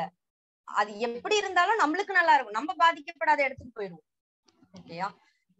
சோ வந்து எது நிகழ்ந்தாலும் அதற்கு ஓகே கொடுத்து விடுகிறோம். சரி தப்பு என்பதே செம்மையான நிலை என்று ஏதோ ஒரு நிலையோடு ஒப்பிடும் போதுதான் ஏற்படுகிறது. எப்படி நடந்து கொண்டாலும் அதில் தவறு ஏதும் இல்லை எனும் போது அங்கே மாற்ற வேண்டிய போராட்டம் எதுவுமே இருக்க முடியாது அல்லவா? இது எல்லாமே எதுக்கு சொல்றாங்க? அகத்துக்கு. அதனால அகத்துல இத எல்லாத்தையும் நம்ம பதிச்சுக்கணும். இப்ப தஞ்சாவூர் பொம்மை இருக்கு அப்படின்னா அதை எப்படி ஆட்டினாலும் அது எங்க வந்துரும்? ஸ்ட்ரைட்டா வந்து நின்றோம், சமநிலைக்கு வந்துரும். அதே மாதிரிதான் நம்ம வந்து மனதை வந்து நீங்க வந்து அழகா புரிஞ்சுட்டீங்கன்னா இது வந்து கொஸ்டின் பண்ணவே வேண்டியது கிடையாது. அழகா நம்ம மனம் வந்து இப்படித்தான் என்ன பண்ணாலும் தஞ்சாவூர் பொம்மை மாதிரி அது வந்து அது டிசைன்ல அது ஸ்டைல்ல தான் நிக்கும் அப்படின்றத நம்ம புரிஞ்சுக்கிட்டோம் அப்படின்னா அது வந்து ஒரு சமநிலையை அடைஞ்சிரும், சமன்பாட்டை கொண்டு வந்துரும். அதைதான் விடுதலை. அப்ப அகத்துல வந்து நீங்க போராட்டத்தை விடும் பொழுது புறத்துல நிறைய விஷயங்கள் நம்மளுக்கு மாறும். என்னன்னா இந்த நபர் இப்படிதான் இருக்கணும் அப்படின்னு நம்ம உறவுகள்ல இருக்க பிடிவாதம் மாறிடும். யார் இருந்தாலும் இல்லைனாலும் அதை ஏத்துக்கிற தன்மை வந்துடும். நீ எனக்கு வேணும், இப்படிதான் வேணும் அப்படின்னு நம்ம ஒரு டிமாண்ட் வைக்கிறோம்ல, அதெல்லாம் போயிடும். பற்று குறைஞ்சிடும். நிறைய விஷயங்கள் அதாவது அது வந்து இதெல்லாம் வந்து இதோட ரிசல்ட்டா நம்மளுக்கு எக்ஸ்ட்ராவா வெளிப்படும் இந்த போராட்டத்தை நம்ம விடும்போது.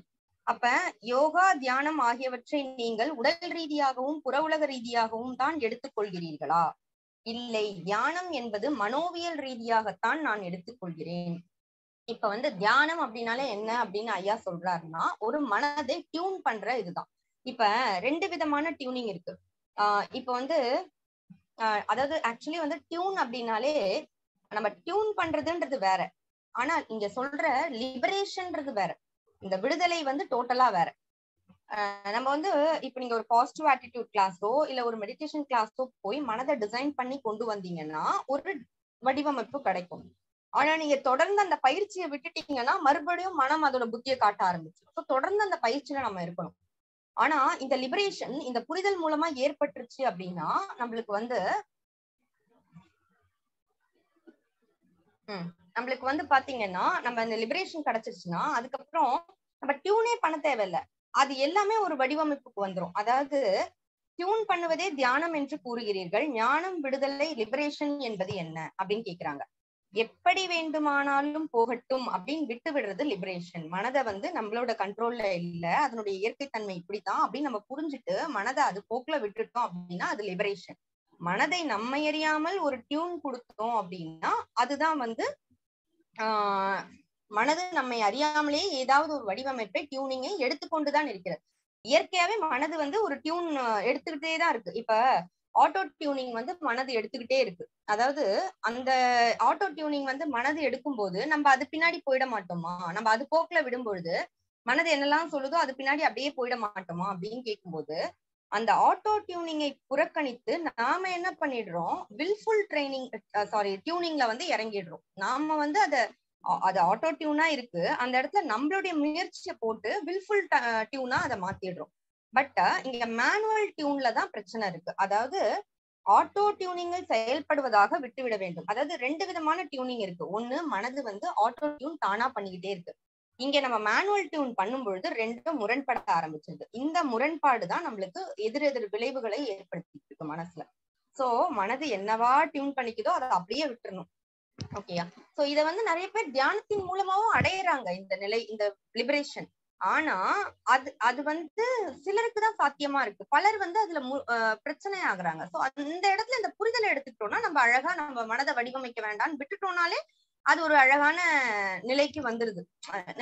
இந்த சென்ஸ் நம்ம வந்து ஒரு பிடிப்பு இல்லாம எதுக்குள்ளயும் போராட்டம் இல்லாம ஒரு தளர்வாயிடும். சோ இப்ப வந்து உங்க நூலை படித்த அப்புறம் எனக்கு பய உணர்வே குறைஞ்சிடுச்சு.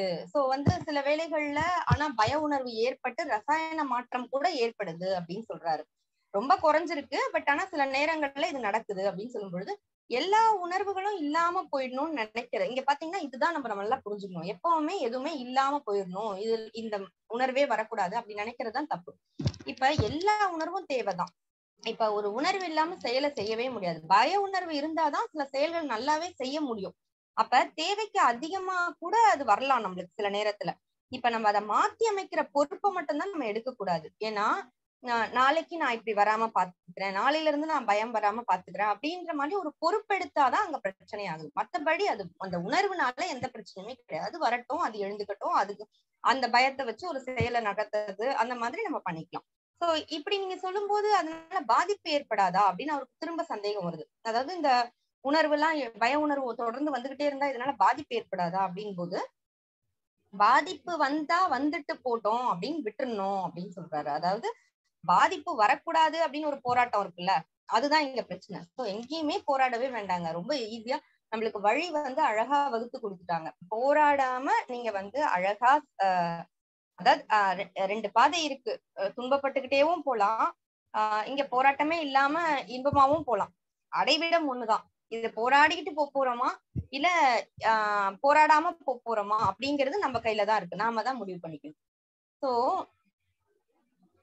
மனோரீதியா எந்த பாதிப்பும் எந்த விதமான அனுபவம் வந்தாலும் வந்துட்டு போட்டோம், அது உலகத்துல பாதிப்பு ஏற்படுத்தாத மாதிரி மட்டும் பாத்துக்கிறது தான் நம்ம வேலை அப்படின்னு சொல்றாங்க. சோ நீங்கள் பல நூல்களை எழுதி உள்ளீர்கள். ஆன்ம ஞான ரகசியம், அனுஷ்டான ஆன்மீகம், ஞான விடுதலை, கவலைகளுக்கெல்லாம் தீர்வு, இப்படி எழுதி உள்ளீர்கள். இந்த ஞான தெளிவு எந்த நிலையில் ஏற்பட்டது உங்களுக்கு அப்படின்னு சொல்லும் பொழுது, இந்த ஆன்ம ஞான ரகசியம், அனுஷ்டானம் அதெல்லாம் வந்து அந்த இனிஷியல் காலகட்டத்துல எழுதப்பட்டது ஐயாவால. சோ அந்த டைம்ல பாத்தீங்கன்னா அவருடைய புத்தகங்கள்ல வந்து அவருடைய அந்த முயற்சியெல்லாம் அந்த சில ஆன்ம விஷயங்களை அடையிறது, சில தெளிவான நிலை இருக்கிறது, அந்த மாதிரியான முயற்சியை நோக்கிய இது அப்ப இருந்தது அப்படின்னு சொல்றாரு. பட் அப்புறமா பாத்தீங்கன்னா அந்த ஆன்மீக முயற்சியால எதையுமே சாதிக்க முடியாது, இது என்னுடைய டே டு டே லைஃப்க்கு எந்த விதத்திலயுமே இந்த உணர்வுகளை வந்து துணைக்கு கூப்பிட முடியாது அப்படின்னு புரிதல் ஏற்பட்டு அது வந்து கன்ஃபார்ம் ஆயிடுச்சு. சோ அந்த அடைந்ததை தக்க வைத்துக் கொள்ள வேண்டும் அப்படின்னு நம்ம நினைக்கிறது கூட இப்ப ஒரு புரிதல் ஏற்படுது.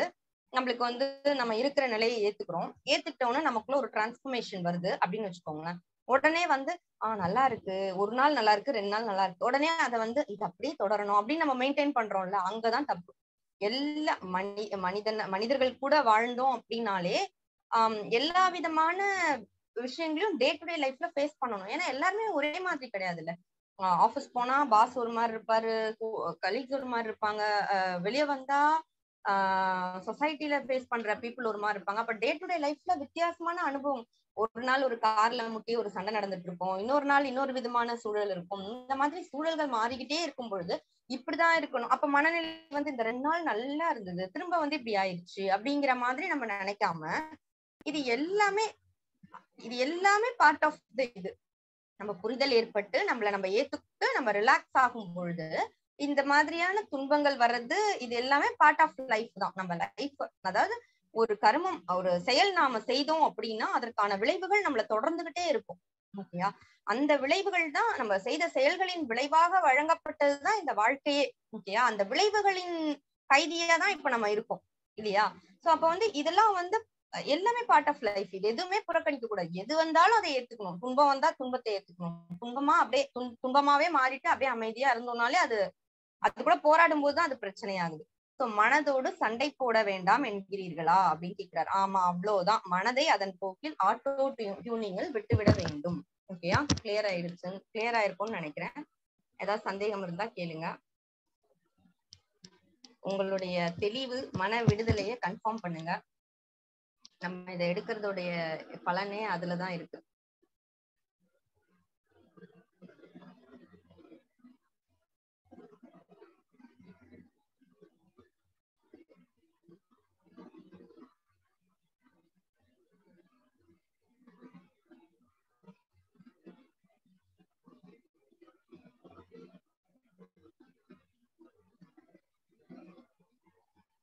எல்லாரும் அன்மியூட் பண்ண முடியுதா? சுபால் சார் வந்து ஒரு சந்தேகம் கேட்டீங்க இல்லையா, இருக்கீங்களா? ஹலோ மேம், சுதாகர் சொல்றீங்களா? இல்ல, சுபால்ட்னு நினைக்கிறேன். சார் இருக்கீங்களா? சொல்லட்டுமா? இது வந்து பாத்தீங்கன்னா, நீங்க நான் அந்த பத்தி ஒரு எக்ஸ்பிளனேஷன் கேட்டீங்க இல்லையா. இப்ப நான் அப்படிங்கிறது நொடிக்கு நொடி மறைஞ்சு அதாவது தோன்றி மறையறது. இப்ப நம்ம ஏற்கனவே ஒரு வகுப்புல பார்த்தோம் இல்லையா. இப்ப நான் வந்து பேசிக்கிட்டு இருக்கேன் அப்படின்னா, இந்த பேசுற நான், இந்த அனுபவமான நான் எனக்குள்ள இருக்கு. இப்ப நீங்க கேட்டுக்கிட்டு இருக்கீங்க அப்படின்னா, அந்த அனுபவமான நான் உங்களுக்குள்ள இருக்கு. இதை முடிச்சுட்டு நம்ம அடுத்த வேலைக்கு போயிடுவோம் இல்லையா. அப்ப அந்த அந்த செயலுக்கு ஏத்த நான் அங்க எழுந்துக்கும், அந்த அனுபவத்துக்கு ஏத்த நான் அங்க எழுந்துக்கும். அந்த மாதிரி நம்மளுடைய சைல்ட்ஹுட் டேஸ்ல ஒரு விஷயம் நம்மளுக்கு நடந்திருக்குன்னு வச்சுக்கோங்களேன். ஒரு இன்சிடென்ட் வந்து நம்மள பாதிச்சிருக்கு. ஒரு டீச்சர் வந்து அடிச்சுட்டாங்க பல பேர் முன்னாடி, இல்ல கம்பேர் பண்ணிட்டாங்க, இல்ல ஏதோ ஒரு அபியூஸ் ஆயிடுச்சு, அந்த மாதிரி ஏதோ ஒரு விஷயம் நடந்ததுன்னா அப்ப ஒரு அனுபவம் நம்மளுக்கு எழுந்திருக்கும். அது அந்த தருணத்துல உண்டான நான். நாம என்ன பண்ணுவோம்னா, அந்த நானை பல வருஷமா புடிச்சு அப்படியே உயிர் கொடுத்து கொண்டு வருவோம். எப்படின்னா நம்மளுடைய எண்ணங்களால. அப்ப அந்த நான் என்ன பண்ணோம் அப்படின்னா, தொடர்ந்து பல வருஷமா வந்துகிட்டே இருக்கும் பொழுது அது நம்மளுக்கு அதை நினைக்கும் போதெல்லாம் துன்பம், அது வலிச்சுட்டே இருக்கும். ஆனா அது எப்பவோ இறந்து போன நான், அந்த தருணத்துல அது நிகழ்ந்திருக்கு, அந்த அனுபவம் நம்மளுக்கு கிடைச்சிருக்கு. அதாவது நம்மளுடைய 5 வயசுல நடந்த ஒரு நிகழ்வு அந்த தருணத்தோட முடிஞ்சு போய் அந்த அனுபவம் வந்துருச்சு. அந்த அனுபவத்தை கொடுத்துட்டு அது போயிடுச்சு. அந்த தருணத்துல ஒரு அனுபவமா ஒரு நான் வந்துட்டு போயிருச்சு. அப்ப அந்த டைம்ல ஒரு துன்பமான நான் மலர்ந்துச்சு. ஆனா அது நம்ம எண்ணங்கள் கொடுத்து உயிர் கொடுத்து 5 வயசுல நடந்ததை 50 வயசு வரைக்கும் கேரி பண்ணிட்டு இருக்கோம். அந்த துன்பத்தை நம்மளால மறக்கவே முடியாது. சோ அப்ப இந்த நான்றது தோன்றி மறையக்கூடியது. இந்த ஒவ்வொரு நொடியும் நமக்கு வர அனுபவங்கள் தான் இந்த நான் அப்படின்னு நம்ம புரிஞ்சுக்கிட்டோம் அப்படின்னா, நம்ம அழகா எல்லா விதமான துன்பத்துல இருந்தும் வெளியில வந்துடலாம். நம்மள யாரோ ஒருத்தவங்க அவமானப்படுத்திருப்பாங்க, அத வந்து கேரி பண்ணிட்டே இருப்போம் பல வருஷமா. அது அவசியமே இல்லை. அந்த தருணத்துல அவருக்கு தேவையான பதில கொடுத்துப்போம். இல்ல இப்ப தேவையான இடத்துல நம்ம வந்து ஒரு பதில கொடுக்குறோம் அப்படின்னா கூட அது புற செயல்லாம் நம்ம செய்யறது வேற. ஆனா அதை அகத்துல கொண்டு வந்து அதை அப்படியே கேரி பண்ணி அதை வழியா அதை வந்து உயிர் கொடுத்துட்டு இருக்கிறது நம்ம தான். இறந்து போனதுக்கு நாம தான் உயிர் கொடுத்துட்டே இருக்கோம். அதுதான் சொன்னேன் சார். இல்ல மேடம், ஐயா சொன்னது மாதிரி இப்ப வரக்கூடிய ஒரு சூழ்நிலையில எப்பவோ நடந்த ஒரு அனுபவம், அந்த அனுபவத்தை நம்ம வந்து ஒரு புரிதல், ஐயா சொன்ன புரிதல் மூலமா சரி இதுல பண்றதுக்கு ஒண்ணுமே இல்லை, முடிஞ்சு போனது ஒரு எண்ணமா வருதுன்னு சொல்லி நம்ம ஒரு எளிய புரிதலா இருந்தா கூட, அது என்ன சொல்றது, சும்மா நம்ம எந்த சூழ்நிலையுமே சந்திக்காம சும்மா நார்மலா இருக்கும்போது அதே அந்த மறைஞ்சு போன அந்த ஒரு அனுபவம் வந்து திருப்பி திருப்பி வரும்போது அது என்னன்னே புரிய மாட்டேங்குது மேடம். அது எதனால அந்த மாதிரி திருப்பி திருப்பி ரிஃப்ளெக்ட் ஆகுது? அதுதான் மனதினுடைய தன்மை. நம்ம எதிர்கொள்றோம், அந்த ரிலேட்டடா உள்ள சூழ்நிலையை நம்ம எதிர்கொள்றோம், அந்த டைம் அந்த ரிலேட்டடான எண்ணம் வருது, அது ஓகே, அந்த அனுபவம் வருது ஓகே. பட் எதுவுமே வராது இருக்கக்கூடிய சூழ்நிலையே எதுவுமே மாறல, எந்த சூழ்நிலையுமே சந்திக்கல, சும்மா ரிலாக்ஸா இருக்கும்போது அந்த மாதிரி ஒரு எண்ணங்கள், அந்த முடிஞ்சு போன அந்த அனுபவம் வந்து நான் வந்து சொல்லக்கூடிய அந்த அனுபவம் திருப்பி திருப்பி வரும்போது அந்த ஒரு கான்செப்ட் தான் புரிய மாட்டேங்குது. எதனால இப்ப ஒண்ணும் இல்ல சார். இப்ப நீங்களும் நானும் பேசிக்கிட்டு இருக்கோம். இப்போ ஒரு 10 வருஷத்துக்கு அப்புறமா இந்த நிகழ்வு உங்களுக்கு ஞாபகம் இருக்குமானா மறந்து போயிடும். இப்ப நீங்களும் நானும் இப்ப வந்து ஜூம்ல சண்டை போட்டுட்டு இருக்கோம்னு வச்சுக்கோங்களேன். நீங்க என்ன அவமானப்படுத்திருக்கீங்க, நான் உங்களை அவமானப்படுத்திருக்கேன், அப்படியே ஒரு நிகழ்வு நடந்துச்சுன்னு வச்சுக்கோங்களேன். இது என்ன ஆகும்னா 10 வருஷத்துக்கு அப்புறம் பாத்தீங்கன்னாலும் உங்களுக்கு அது மெமரியில இருக்கும் கண்டிப்பா. ஏன்னா அது வந்து மனதினுடைய தன்மை வந்து அப்படித்தான். எதெல்லாம் வந்து நம்மளுக்கு துன்பம் கொடுத்ததோ அதெல்லாம் ரெக்கார்டு வந்து இன்னும் ஆழமா ஆயிடும். சோ இப்ப வந்து அந்த இடத்துலதான் இந்த புரிதலை நம்ம அப்ளை பண்ணணும். இது வந்து அந்த நொடியில அந்த நபருடைய புரிதல் அறியாமையினால நடந்தது, எப்படி பேசணும்னு தெரியாம இந்த எதிராளி நம்ம கிட்ட இப்படி பேசியிருக்காங்க அப்படிங்கறத நம்ம புரிஞ்சுட்டு, இது அப்ப நடந்தது, அந்த நிகழ்வு எனக்கு அப்ப துன்பத்தை கொடுத்தது, ஓகே அவ்வளவுதான். அத வந்து 10 வருஷம் கழிச்சு நினைக்கும் பொழுது அது மெமரியில இருக்கும். ஆனா அதனால பாதிப்பு இருக்காத இடத்துக்கு இந்த புரிதல் வரும்போது நம்ம கடந்து போயிடலாம். அதனால மெமரியில இல்லாம அழிக்கவே முடியாது, மெமரியில இருக்கும், எல்லாமே இருக்கும்.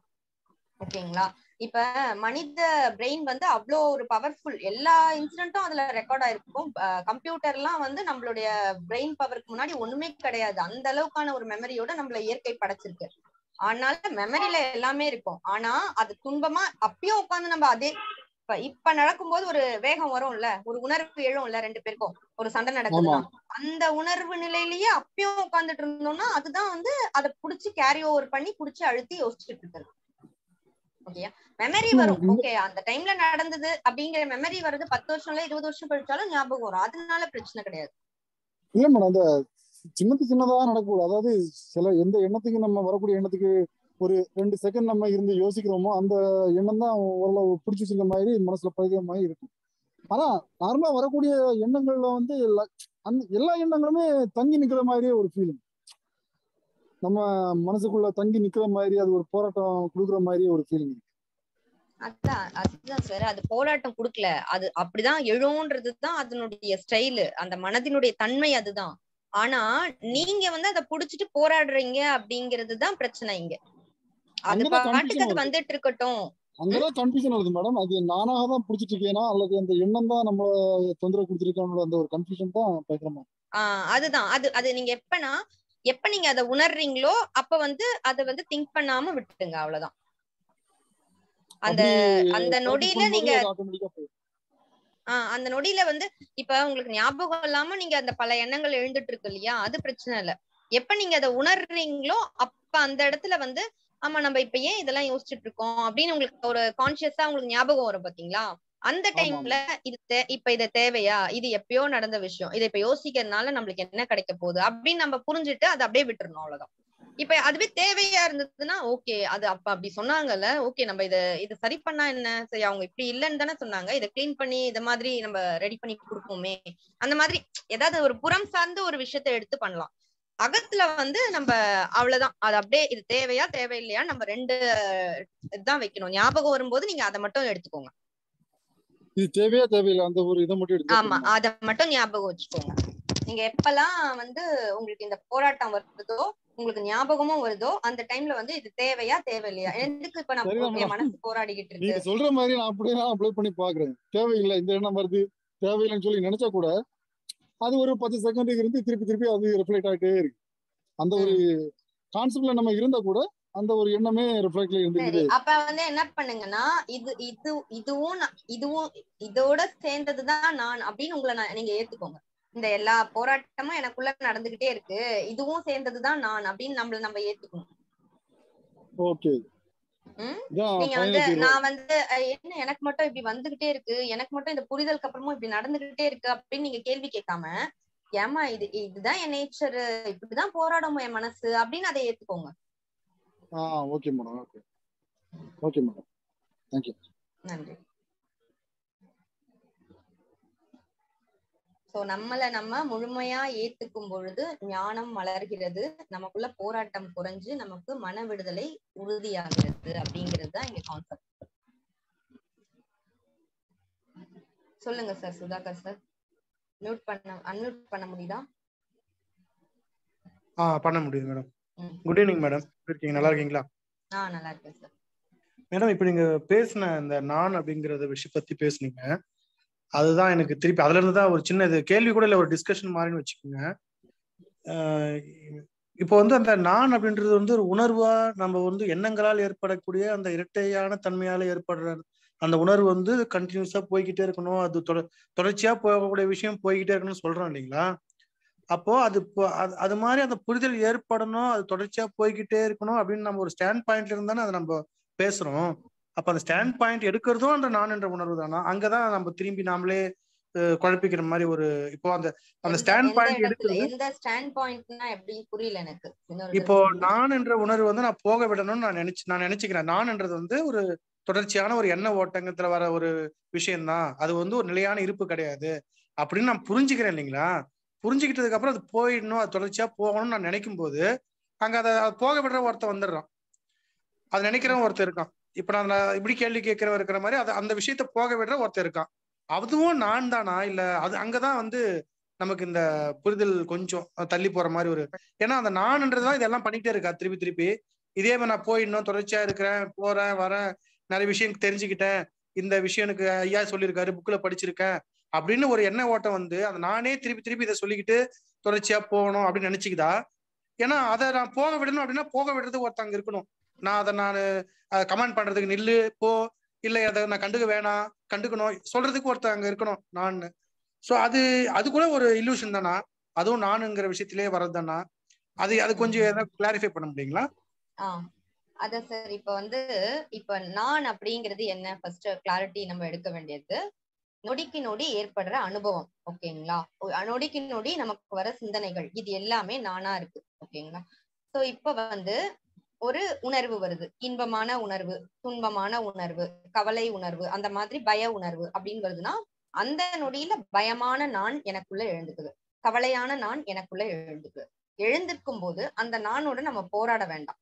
ஏன்னா அந்த நேரத்துல அந்த சூழலுக்கு என்ன விதமான அனுபவம் நமக்கு கிடைக்குதோ அந்த நான் தான் நமக்கு வெளிப்படும். அவ்வளவுதான். இதோட அந்த பாயிண்ட அப்படியே முடிச்சுட்டு அந்த நான் வெளிப்படும் போது அதை அப்படியே விட்டு அடுத்த சூழலுக்கு போகும்பொழுது அந்த நானை கேரி பண்ண வேண்டாம். அவ்வளவுதான். இப்ப ஒரு துன்பமான நான் வந்துருச்சு, இல்ல ஒரு கவலை ஒரு பயமான நான் வந்துருச்சுன்னு வச்சுக்கோங்களேன். இப்ப அந்த பய உணர்வு எழுந்தது. இப்ப நம்ம அந்த பயம் ஏற்படுத்தின அந்த சூழலை கடந்து நம்ம வேற இடத்துக்கு வந்துட்டோம். இப்ப அந்த பயமான நான் முடிஞ்சு போயிட்டு இப்ப நம்மளுக்கு சாப்பாடு கொடுத்துருக்காங்க, நல்ல சாப்பாடு நம்மளுக்கு பிடிச்ச மாதிரி ஒண்ணு இருக்கு, சாப்பிட்டுட்டு இருக்கோம். இப்ப இந்த சாப்பாடை ருசிக்கக்கூடிய இன்பமான நான் அங்க வந்துருச்சு ஆட்டோமேட்டிக்காவே. ஓகேயா? இங்க நம்ம எதுவுமே நம்ம முயற்சியால எதுவுமே பண்ணல. அந்த பய உணர்வு அந்த தருணத்துல வந்ததை அது அப்படியே நம்ம இப்ப சாப்பிட்டுக்கிட்டு இருக்கும் போதும் இப்படி பயமா இருந்துச்சு அப்படின்னு நம்ம அந்த நானை நினைச்சு நம்ம கேரி பண்ண வேண்டாம். அவ்வளவுதான். ஓகேங்களா? இப்ப நம்மளுக்கு என்னவா இருக்குமோ, இப்ப இந்த அனுபவம் என்னவா இருக்கோ அந்த அனுபவத்தோட அப்படியே லைஃப் போயிடும். அத கொண்டு இந்த பழச கொண்டு, ஏன்னா அந்த நான் அந்த பயம் வந்துச்சு இல்லையா, ஒரு சூழல் ஏற்பட்டு. இப்ப நம்ம ஏதோ ஒரு காட்டுக்குள்ள மாட்டிக்கிட்டோம், ஏதோ ஒரு பயம் வந்துச்சுன்னு வச்சுக்கோங்களேன். அது அடுத்தது நம்மளுக்கு சாப்பாடு கொடுத்து நம்மள காப்பாத்தி கூட்டிட்டு வந்துட்டாங்க, சாப்பாடு நம்மளுக்கு பிடிச்ச மாதிரி சாப்பிட்டுட்டு இருக்கோம் அப்படின் போது அந்த நான் அங்கேயே செத்து போயிடுச்சு. நம்ம அந்த சிச்சுவேஷனை விட்டு வெளியில வந்தவொடனே அது இறந்து போயிடுச்சு. சரிங்களா? அதை நம்ம என்ன பண்றோம்னா சிந்தனை கொடுத்து நம்ம கேரி பண்ணிட்டு வர வேண்டாம். அதை தொடர்ந்து லைஃப் ஃபுல்லா கேரி பண்ணிட்டு வர வேண்டாம். அது சில நேரங்கள்ல வெளிப்பட்டாலும் ஐயோ எப்படி பயந்தம் தெரியுமா, நானு எப்படி இருந்து தெரியுமா அந்த சிச்சுவேஷன் அப்படின்னு நம்ம சொன்னா கூட அது ஓகே. பட் ஆனா அதை புடிச்சு வச்சு இது பண்ண வேண்டாம் அப்படிங்கிறதுதான் எங்க கருத்து. நொடிக்கு நொடி நான் மாறிக்கிட்டே இருக்கு. எதுவுமே நீங்களா கற்பனை பண்ணவே வேண்டாம். சார் அன்மியூட் பண்ணுங்க சார்.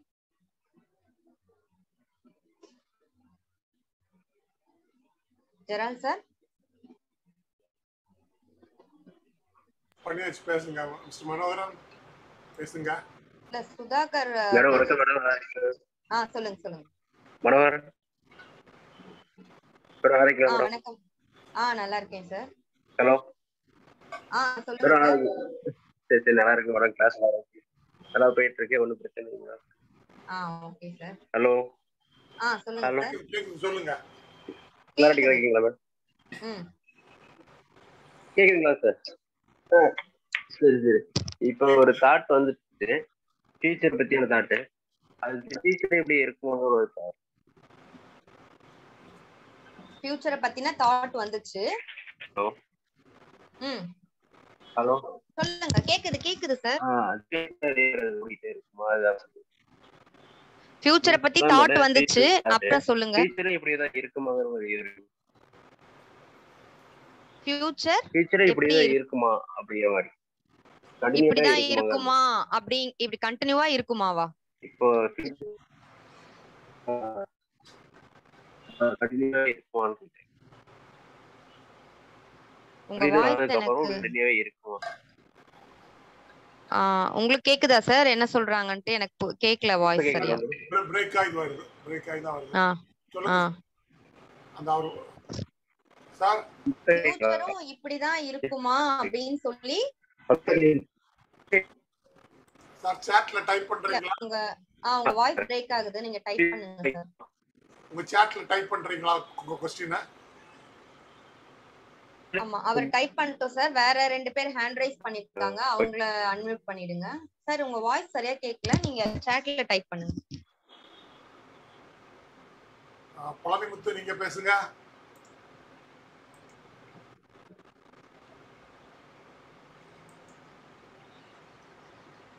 பழனிமுத்து சார் சொல்லுங்க.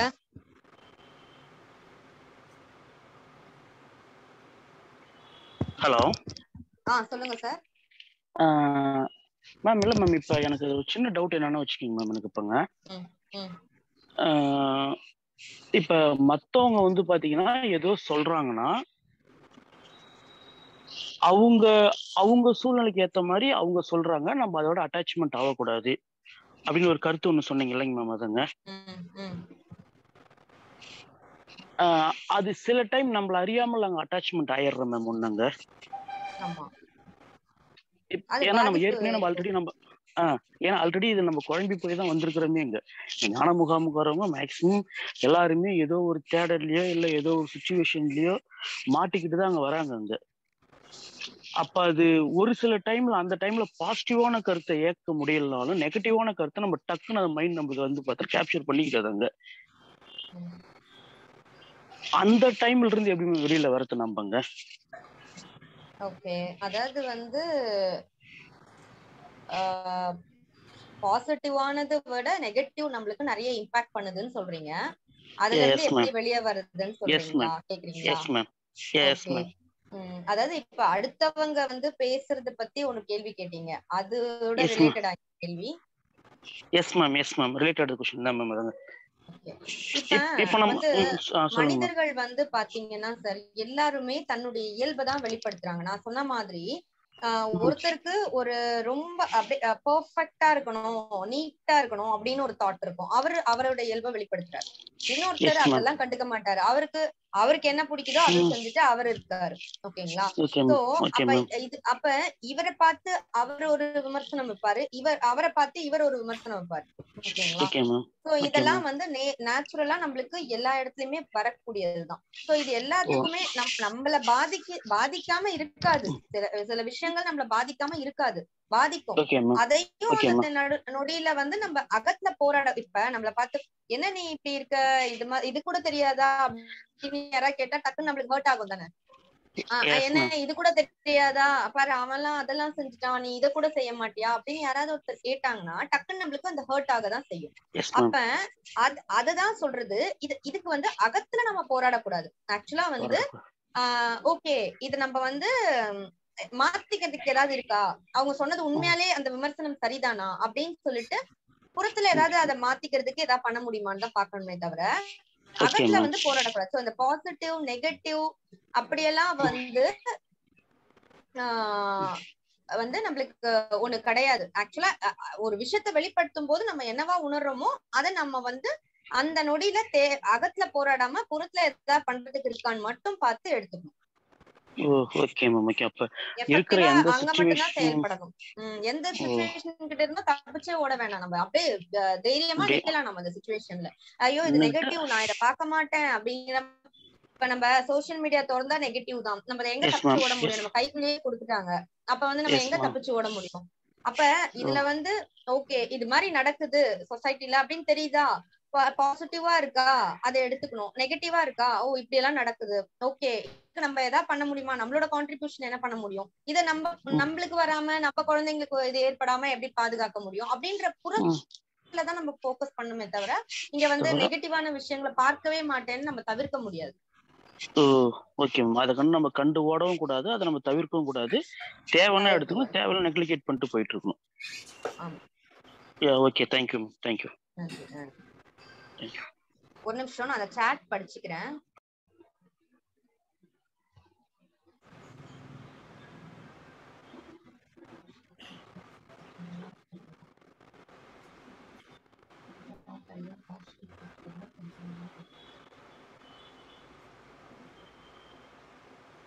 ஐயா மன்னா ஒரு இப்போ அன்மியூட் பண்ணி பேசுங்க பாப்போம், தெரியுதா பாப்போம், கேக்குதா பாப்போம். ஆமா சார், இப்ப கூட கிளியராவே எனக்கு புரியல, நீங்க சாட்ல போட்டதும். நீங்க பேசுங்க. அப்படிங்களா? கேக்குதுங்களா மேடம்? கேக்குதுங்களா இப்ப? சொல்லுங்க சார்.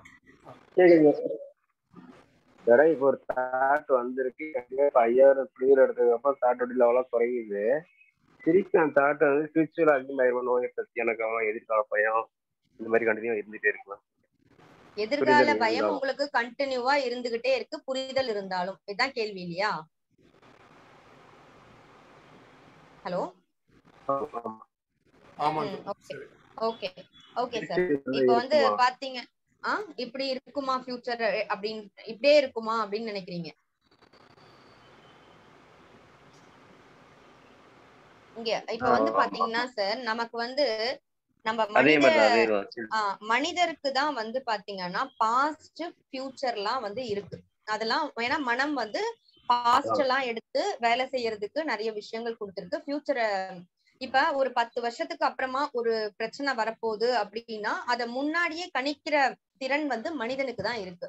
ஸோ இந்த ஃபியூச்சரை வந்து எஃபெக்டிவா பயன்படுத்தி நாம இன்னையில இருந்து என்ன ஸ்டெப், இப்ப வந்து இத்தனை வருஷத்துக்கு அப்புறம் பெட்ரோல் கிடைக்காது, இத்தனை வருஷத்துக்கு அப்புறம் உங்களுக்கு நல்ல தண்ணி கிடைக்காது குடிக்கிறதுக்கு அப்படின்னு ஒரு ஃபியூச்சரா ஒரு விஷனை பாக்குறோம் அப்படின்னா இன்னைக்கு நாம என்னவா செயல் பண்ணணும் அப்படிங்கிற இதை வந்து நம்ம இன்னையில இருந்தே எடுக்க முடியும். நம்ம ஜெனரேஷன் இதனால பாதிக்கப்படாம என்ன பண்ணணும் அப்படிங்கறத நம்ம இன்னையில இருந்தே எடுக்க முடியும். அதை நோக்கி நம்ம பயணிக்க முடியும். அந்த ஃபியூச்சர் வந்து ரொம்ப அழகா நம்மளுக்கு எச்சரிக்கைக்காக கொடுக்கப்பட்டிருக்கு. அதை நம்ம என்ன பண்ணிடுறோம் அப்படின்னா ஃபியூச்சர்ல இப்படி ஆயிருமோ அப்படி ஆயிருமோ மறுபடியும் அகத்துல போராட ஆரம்பிச்சிடுறோம். அப்படி ஆகுது அப்படின்னா அது இயற்கை. ஆக்சுவலி வந்து எது நடக்கணுமோ அது வந்து ஃபியூச்சர், ஓகேயா? ஆனா அது அப்படிதான் நடக்கும்ன்றது இல்ல. இப்ப நம்ம வாழ்க்கையை திரும்பி பார்த்தோம் அப்படின்னா பல தருணங்கள் வந்து நம்ம வந்து இப்ப நம்ம வாழ்க்கையில நடந்த துன்பம் இருக்கு இல்லையா, அது பல நேரத்துல நம்மளுக்கு முன்னாடியே தெரிவிச்சிருந்தாங்கன்னா நம்ம ரொம்ப துன்பப்பட்டிருப்போம். ஏன்னா கற்பனையிலேயே துன்பப்பட்டிருப்போம். ஆனா அந்த சிச்சுவேஷன் வரும்போது நம்ம அதை அழகா கடந்திருப்போம், ஓகேயா?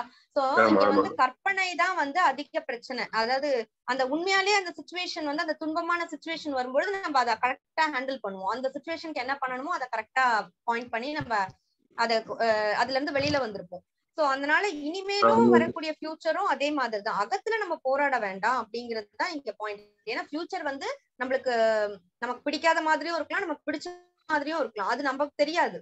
அது எல்லாமே என்னது ஒரு இலூஷன் தான். நம்ம வந்து இப்படி இருக்கும் இப்படிதான் இருக்கும்னு நம்ம டிசைட் பண்ணி வச்சாலும் ஒரு இதுதான் அது. ஆனா நம்மளால வந்து என்ன பண்ணலாம் அப்படின்னா அது எது எப்படி இருந்தாலும் நான் அகத்துல போராட மாட்டேன், அந்த பயம் வந்து ஒரு காரணமா வந்துச்சுன்னா நீங்க புறத்துல ஏதாவது செயல் செஞ்சு அது இனிமே நடக்காத மாதிரி அதை எப்படி எஃபெக்டிவா பண்ணணும் அப்படிங்கிற இடத்துல மட்டும் அப்போது இருக்க சூழ்நிலை பொறுத்து. ஆமா ஆமா